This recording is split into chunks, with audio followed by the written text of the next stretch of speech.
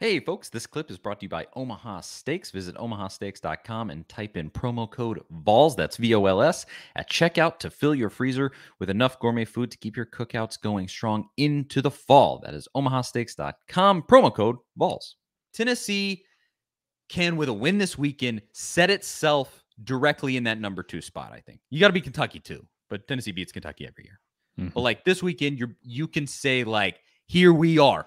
This is the Tennessee's back game, right? Tennessee is back. We laid the smack down on Florida. That's what you're saying with this game. If you go out and do that, go win by 3 scores, and you can definitely say that.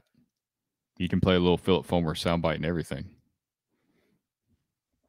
Wait, sorry, I was reading a comment. Say that again. I said you go out and beat Florida by 21. You can definitely say Tennessee's back, and you can go play the little Philip Fulmer where the Vols are back sound clip.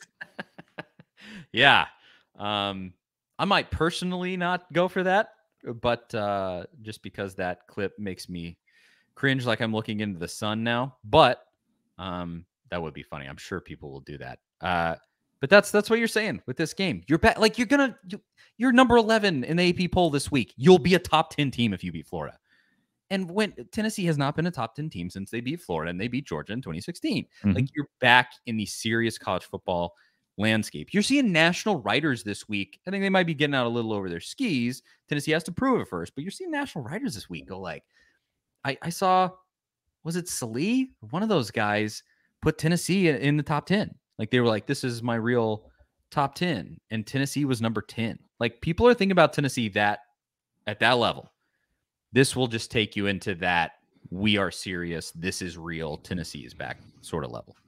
And with that in mind, let's predict the football game.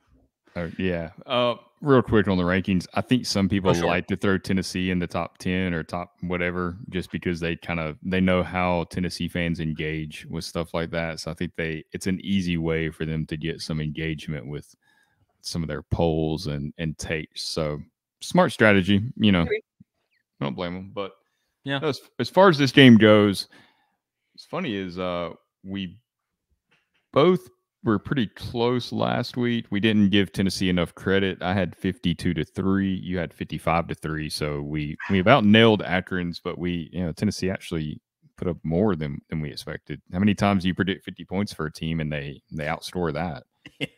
Tennessee covered. The spread was 50. Yeah.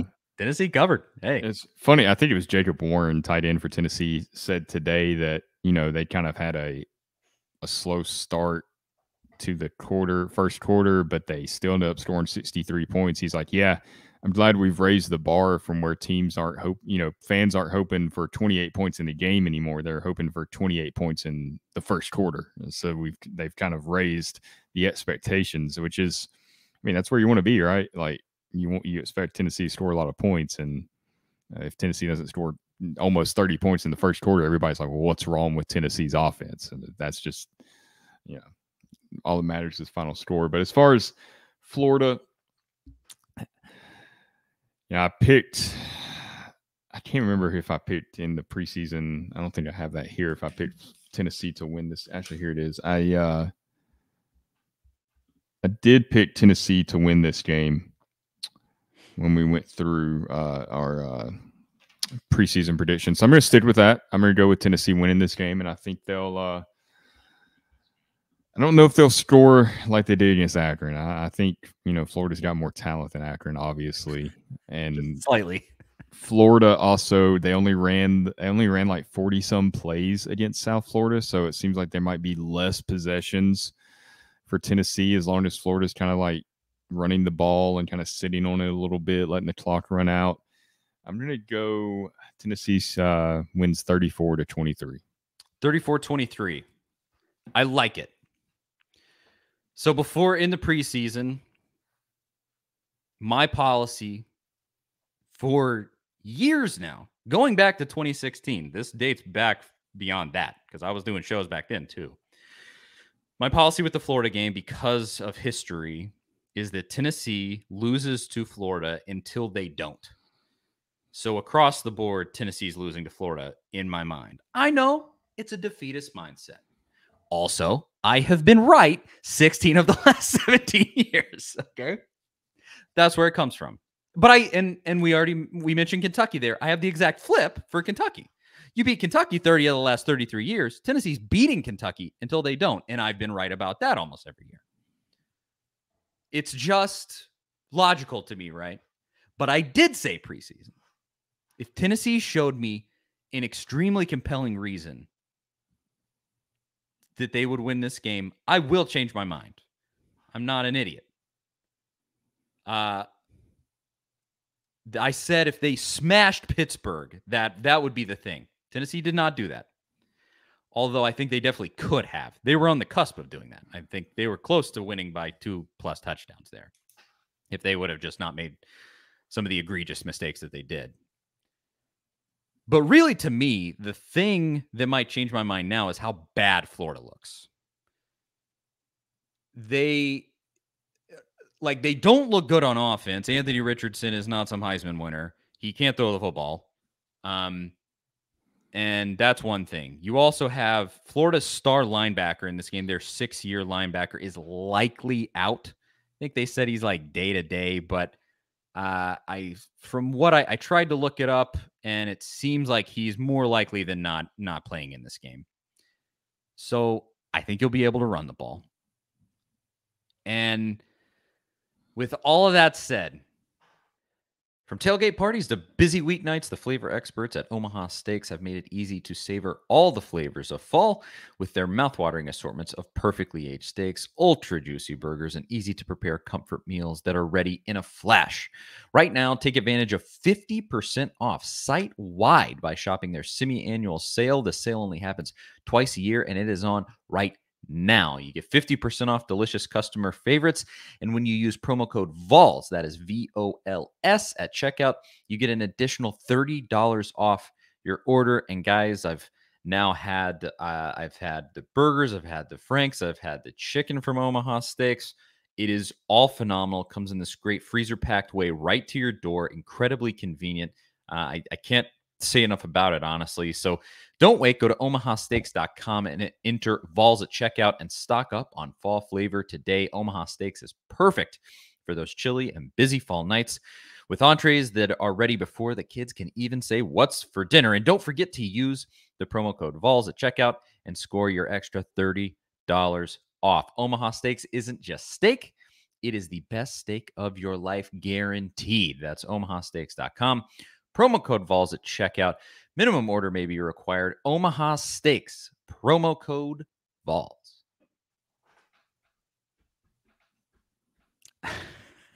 Oh, you're struggling. With all of that said, there's a battle going on inside of Charlie right now. Florida wins this football game 38-35.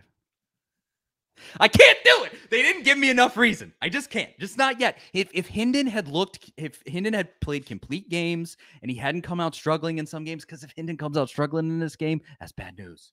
That's really, really bad news. And you have injuries, on paper, this should be a 15-point win for Tennessee. On paper.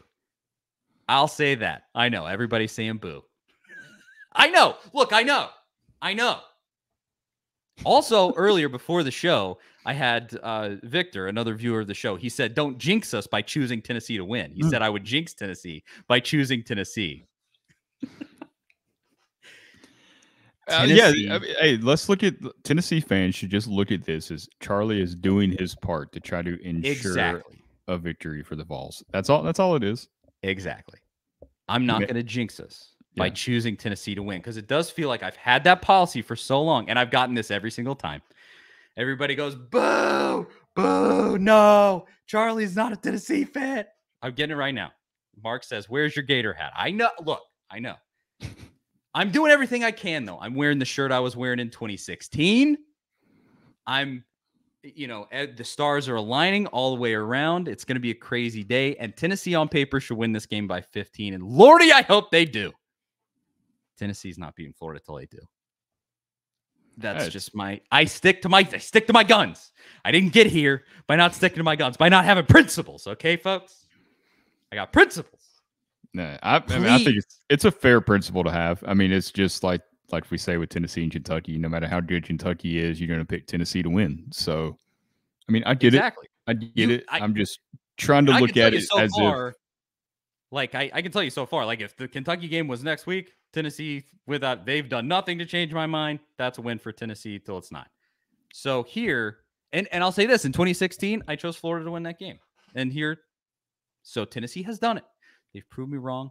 I met my obligation to not jinx Tennessee. I'm wearing my 2016 shirt. I'm doing everything I can to help Tennessee, you see, and also choosing. And I think, let me explain that out too. I think it will be a shootout, ugly, and the Tennessee, the supernatural bug just catches up and it's a field goal to win there for Florida. also That's you're my going to also be like heartbreaking fashion, right? Like, Well, I said, okay, so I said that the only truly horrific outcome from this would be like getting your butt kicked by Florida, and yeah, I do not think that will happen. no, In no way do I think that will happen. You are significantly better than them at a ton of different positions.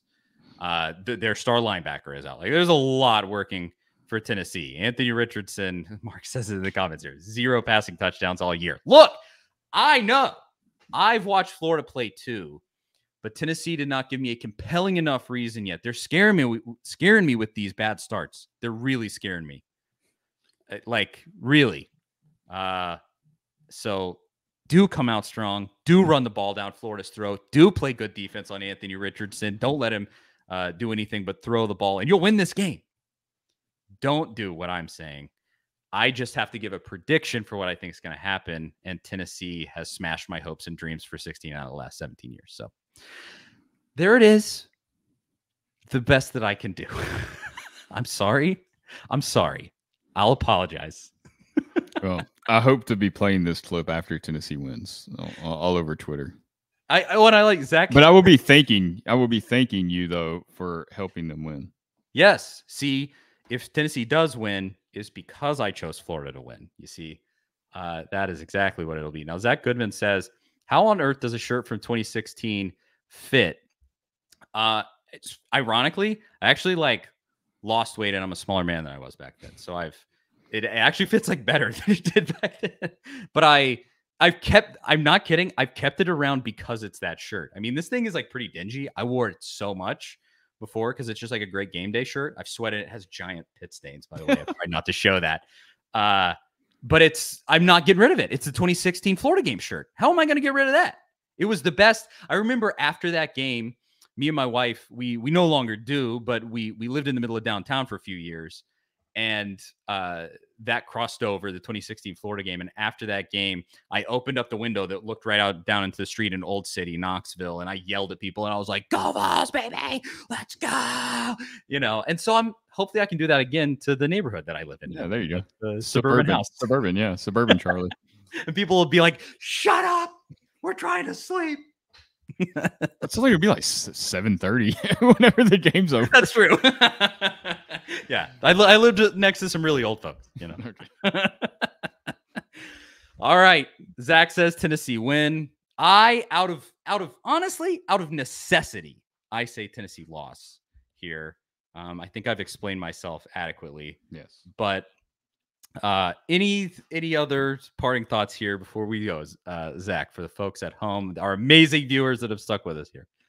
No, you just bring that energy Saturday to Neyland if you're going to the game. Make it loud. Let Billy Napier know it's more than just a little louder at Neyland. It's a lot louder. I like Crazy Nug says, if we have to do what we did in 2016, it looks like I'll spend another weekend in jail. That's a fan right there. There you go. Going to jail for the Vols, baby. Giving your all. Love it. I hope Tennessee wins this game so badly. Please, dear God. Some of my best friends are Florida fans. I want to be able to hold this over their head for an entire other year. That's all I'll say to end. Go Vols. Win this football game. Let us live the dream here. Finally, please. Let Tennessee be back. Me and Jonathan Crompton will be doing our game day show, halftime, post game, during the Florida game. We'll be there, so tune in there. We'll give our full thoughts, win or lose. But let's hope it's a win.